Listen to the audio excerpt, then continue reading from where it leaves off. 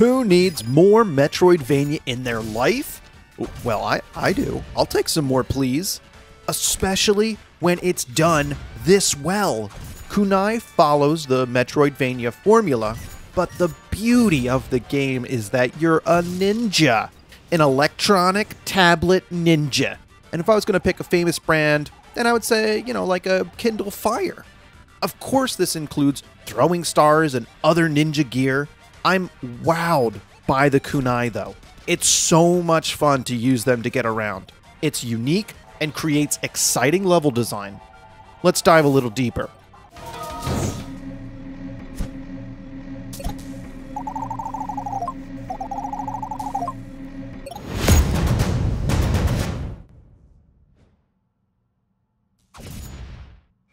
KUNAI has a light story.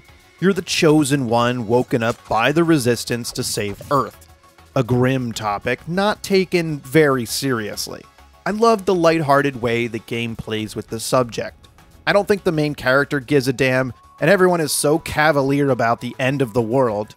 It makes sense from the outside the game perspective, but it's strange to see in the world of hyper-real games we live in. Although, you're playing as a tablet, so how serious can we really get? Anyway, if you're expecting all the typical mechanics of a Metroidvania, then you're correct. KUNAI has a sprawling map with a ton of locked off areas until you find an item that magically bypasses that block. Is that bad? No. I'm not sick of Metroidvania games yet, so keep them coming.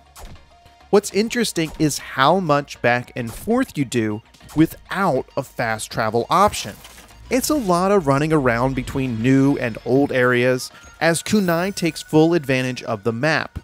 The game opens new shortcuts when you return, but if you're a doofus like me, then you'll go back through the same areas, then realize it's a new area and explore it only to recognize that it's a shortcut you missed. It's my fault for not checking the map, which shows all possible routes and tracks all the places you've been. Keep in mind that even with the vast map, you don't get lost.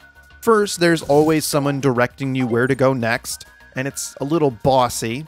Then, on the map, there's sometimes a question mark to show the path. Going the long way round isn't so bad, since the movement mechanics with the kunai are so much fun. You can get good at swinging, it's a skill. So good that you'll probably start swinging right by enemies if you're trying to get through the area quickly. Movement is a massive part of the game, and an even more critical role than combat. It's much more crucial to land the kunai and climb than fight. This holds true with the boss battles too. If you can jump around and dodge everything, you'll have plenty of opportunities to land an attack. Still, the combat is fun, but it's over quick. Either you know how to handle an enemy or you don't. The enemies hit pretty hard, so you can't make many mistakes during one fight. Your katana has the power to refill your health if you kill an enemy though. There's no perfect way to kill an enemy, and the game gives you a lot of options. More and more weapons are added as you progress. The new weapons make quick work of the earlier enemies. I enjoyed how dynamic the combat is. The game doesn't lock you into an area and force you to fight a specific way. KUNAI doesn't throw a lot at you, it's usually one enemy at a time, which is different than most games since it's an easy way to increase the difficulty. The bosses are my favorite part of the game. They force you to be quick and have a plan. Sure, it's about learning the pattern, but to execute, it's going to take skill. The kunai play a big part too, but it would be strange if they didn't. If you're lucky, that means only a couple deaths, but if you're me, it means many, many deaths.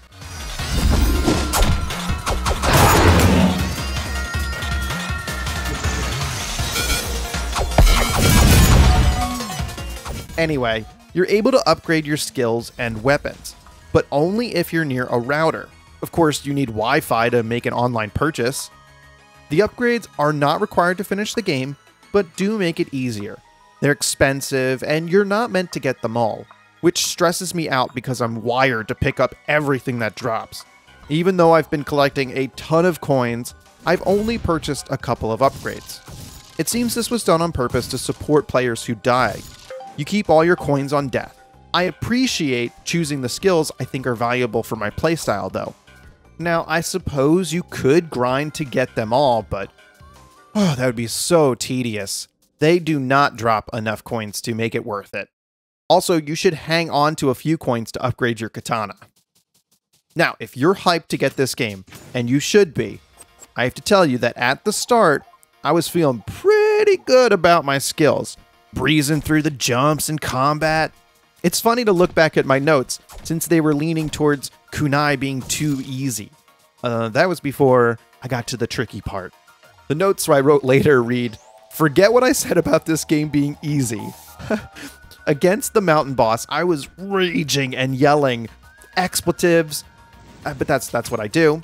I cared enough to keep playing, and I did finish that boss, and that was very satisfying. So don't be fooled in the beginning if you have a feeling the game is too easy. That said, kunai doesn't waste your time. The save points are spread out, but they're in the proper places. Also, dying doesn't lose any progress.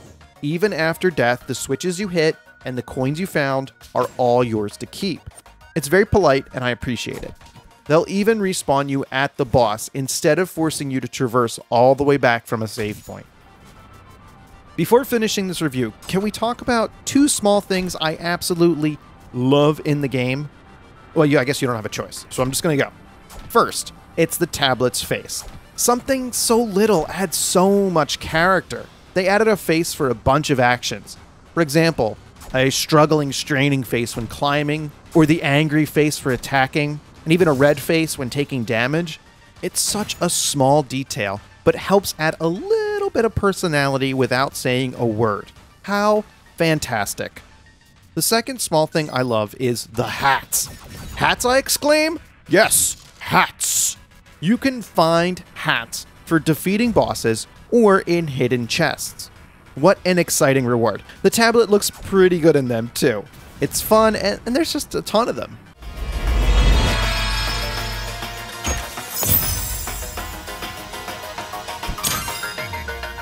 Overall, Kunai is terrific, even if it follows the same formula as other Metroidvanias. With its own style and slick movement system, it's a joy to play. The entire robot world is where I want to live. I realize there are no humans, but maybe they could download me into a PC? It's the complete package with graphics, mechanics, and music, all being top-notch. I can't believe how many amazing Metroidvanias we're getting these days. It's incredible. Thank you. Kunai was great, and they sent me a little something. It says Kunai. It's got a little latch here. Open it up. There's instructions, not totally relevant right now. And then inside, it's a kunai on a pillow. There's like a little soft pillow in here, and the kunai is attached so it doesn't bounce around too much, but it's attached to the pillow. But this is incredible. It's a real kunai for the game. It's so funny. I don't know how they got this through customs, some France, but it's amazing. So thanks for watching, and subscribe.